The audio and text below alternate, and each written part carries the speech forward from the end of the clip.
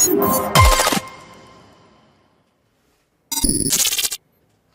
there, internets. Nelson here with another short tutorial video on how to create a dynamic slider. So what I mean is, if you ever encountered a project where you're like, okay, I need a slider component, and then in each slide needs to come from a Webflow collection, but I also want to give the ability for my clients to add another slide or remove slides or change around slides on their own through the CMS editor or through the Webflow collection. Now, with the Webflow native slider component, that is not possible, but I will show you another way to do it. So let's go into the tutorial. All right, here we go. So this is a blank page. The only thing that I have is a sample blog post collection with a bunch of sample data, and I have a section with a padding at the top and bottom, and a container. So next, usually people would go to the add panel and drag in a slider component. Nope, don't do that. We're not using that. What we're gonna do is use something else. So let's go ahead and drag in our collection list, and let's pull our data from blog posts. I'm going to drag in an image into one of the CMS items, pull the image from thumbnail, and we're done with our structure. Next, there's this one carousel called Slick by Ken Wheeler. And it says, the last carousel you'll ever need. Okay, cool. I like it. I used it for a client project recently, and I'm like, okay, yeah, this helped me. So here we go. What I'm going to do is go to Get It Now, View on GitHub, and in there will be 2 lines of code that we need. So we need the CSS, so I'm going to just copy this line, go to my Webflow project, Pages panel, page settings, and in the head tag, paste that first line. For the second line, we need the magical JavaScript that makes it happen. We'll paste that there. And lastly, we need the actual thing that we need the code that initiates it. All right, so let's go ahead and get that one. Here we go. Let me just copy this. And so what we're going to do is, there we go. Script, end script, and in there, whoa, what happened? There we go. There we go. So I'm going to replace your element with the class name that I'm going to give my collection list. So I'm going to say din-list. So that's dyn-list. And you can name it whatever you want. It's up to you. But yeah, so I'm going to copy that. And this is the script that says, hey, if you find a class name of din-list, make that a carousel. So that's what this line means. All right. So let's go ahead and save it. And now I'm going to go to my navigator right here. And I want to set that same class name to the collection list, okay? This one right here, not the wrapper, but the collection list. Because what the JavaScript is doing is saying, hey, are there any divs inside of this din list? If so, make that a carousel. Make that a carousel slide. All right, so I'm going to go here, paste in my selector name, and publish. That's it. That's it. It's now a carousel. Don't believe me? Check it out.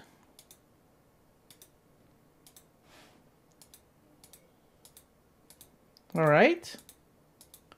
Now here's some cool things about this. All right.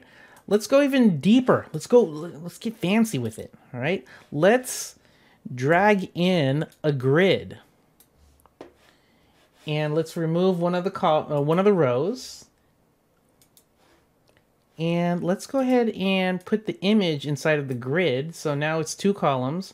And in the second column, let's go ahead and put in some, actually, let's put a paragraph. Let's put a heading. Yeah, we're going to put a heading. And we're going to say H2, get from the name. And let's also put a Oh, let's put a paragraph as well. So I'm going to put in a paragraph. Ooh, now, oh, I forgot to put a div. I have to wrap this in a div to be the second column. There we go. All right, so what I did was I have my first column has the image. My second column has a div, which holds the pieces of text. So that way it's one row, two columns. All right. And let's copy and paste that 3 times. And we're going to pull this text from post summary. And what I'm trying to show you is that they have these different blog posts have different heights because they have different different numbers of characters in that text. And so one thing that the Webflow slider component can do is adaptive height. So if I go here, notice that the height, the next button is always in the same spot. All right. And so the height of the carousel doesn't match the height of the content no matter what. And so what we need to do is play around with the settings on Slick. And so it has things like adaptive height. So what I can do is copy that setting, go to my code and add some settings. So I'm going to add curly brace right there. And then I can say adaptive height equals true. All right. And there we go. Let's go ahead and save it, publish. And sometimes you want, you know, your slider to grow tall or to grow, get shorter, depending on the content. But there we go.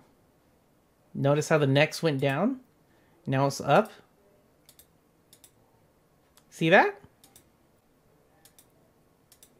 Yeah. So this will push down any content below it or push it up depending on how tall this is. All right. Now, I know some of you are designers and you might be thinking, but I don't like the next and the previous. I don't like how they look. Well, the next and previous, the arrows, the previous arrow and the next arrow, their default to be buttons. And they have a class of Slick previous and Slick next. So Slick prev and Slick next. And so all you have to do is drag in,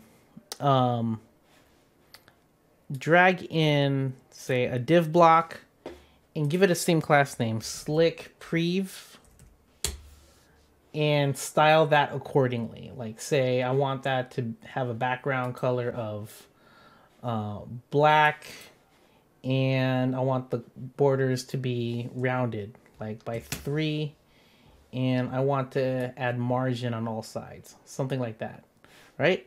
And then I'm going to copy and paste and duplicate that to be Slick next. All right. And so if that's the style that I want, let's go ahead and preview. And there we go. I have that style. Those styles are done. Or you can add an arrow inside of it using their settings. So yeah, so you have arrows is true. You can change the HTML for the arrows. If you don't want button, you can do like image or something. And how to do this, for example, here, let me show you. Let me copy that and say for the next button, it's going to be next arrow. Let me go here. So comma means, hey, I have other settings that I want to use. So I can say next arrow. And then use single quote. And there we go. And I can say this will be that. It'll be one of those arrows, a greater than sign. All right. And then save. And let's change this Slick next to have some padding inside. Have a size of like 50. And make sure that the content in it is white. publish, and refresh. And so there you go. I have my arrow right there. And so I'm using these two as a placeholder to write my CSS. And even if I delete them, my CSS will still be saved in the project. It's just I don't see it. And so there you go. And then you can also place this wherever. But there you go. There's a little bit about Slick. There's more things you can play with, like all these settings right here. You can play with autoplay. You can play with accessibility. So you can leave accessibility on. It's default to true, which is good. But there's so many things to play with here. So try it out for yourself.